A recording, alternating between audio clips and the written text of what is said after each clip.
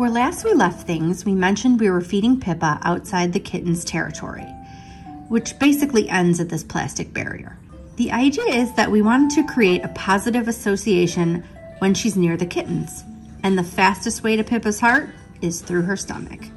Remember, Pippa has been aware of the kittens since they were born. She mostly avoided the basement for the first several weeks they were alive, and then we began feeding her down by them to create the positive association.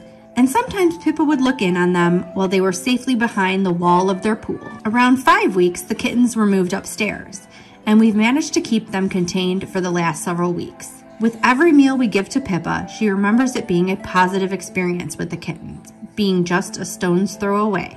And in this clip, you can see her more relaxed as she's sharing a plate with Tilly. That hasn't happened before. It did work.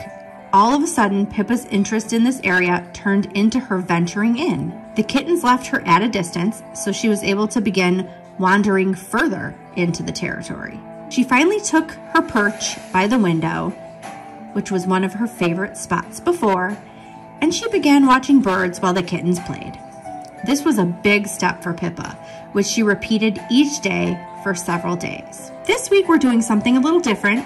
We're posting once in the morning and once at night, and telling the story of Pippa and the kittens as they start to become used to each other. And we are adding the series into a new playlist on the channel called Pippa and the Kittens. So stay tuned as we post more videos. If you haven't already and like our content, please click the like button and subscribe. Click the bell for notifications so you get updates when we post, which is often. We'll see you in the next video.